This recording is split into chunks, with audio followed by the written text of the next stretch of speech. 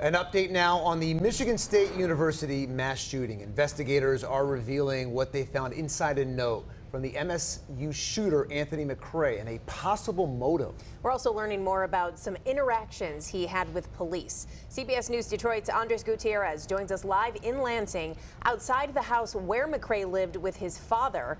A lot of new details came out today, Andres.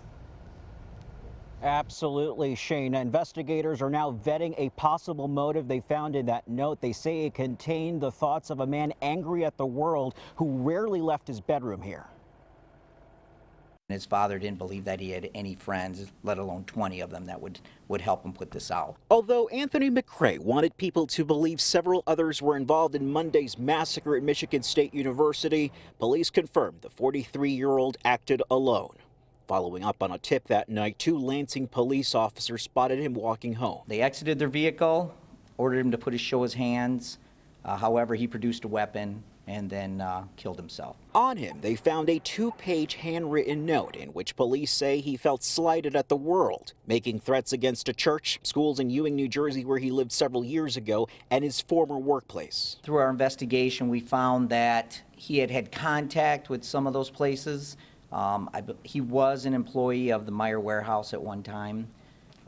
In a couple of other businesses, it appears that he'd had some issues with the employees there, where he was asked to leave. McCray was carrying dozens of rounds of ammo and 2 handguns, which weren't registered but purchased legally, after the former Ingham County prosecutor agreed to give him a plea deal in 2019 for a weapons charge that knocked it down from a felony to a misdemeanor.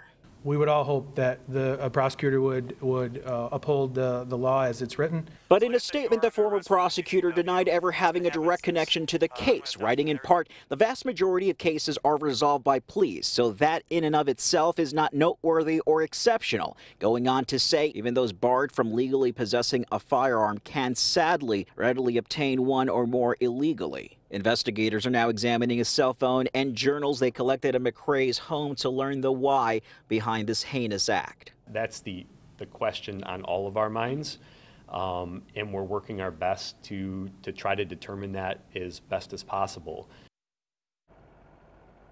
Now, the university has said that McCray had no ties to MSU. However, investigators are looking into a claim that he may have applied for a job but was turned down. Reporting live in Lansing, Andres Gutierrez, CBS News, Detroit. So, Andres, besides the weapon charge you mentioned in 2019, had he ever had any other encounters with police? Yeah, the Lansing police chief went over his criminal history, and they said that officers did question him back in 2005 for a larceny. Then the following year, they pulled him over for a traffic violation, as was the case twice in 2007. All right, Andres Gutierrez live tonight in Lansing. Andres, thank you.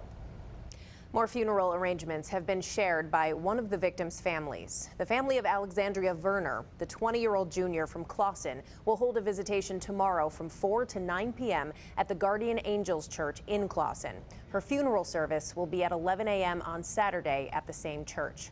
Services for Brendan Fraser were announced earlier this week. His viewing is tomorrow from 3 to 8 at Verheiden Funeral Home in Grosse Pointe Park.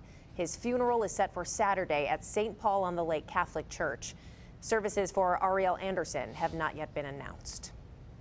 At a news conference today, MSU officials, along with law enforcement, said they would not name the 5 students who were wounded and are currently being treated at Sparrow Hospital. However, they did share that one of those students is now in stable condition.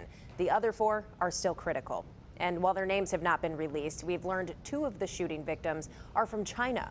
The U.S. ambassador to China tweeted late last night confirming that. Ambassador Nicholas Burns tweeted, quote, "All of us across U.S. Mission China extend our condolences and prayers for the tragic loss of 3 American students at Michigan State University. Our thoughts are also with the 5 wounded students, including 2 students from China."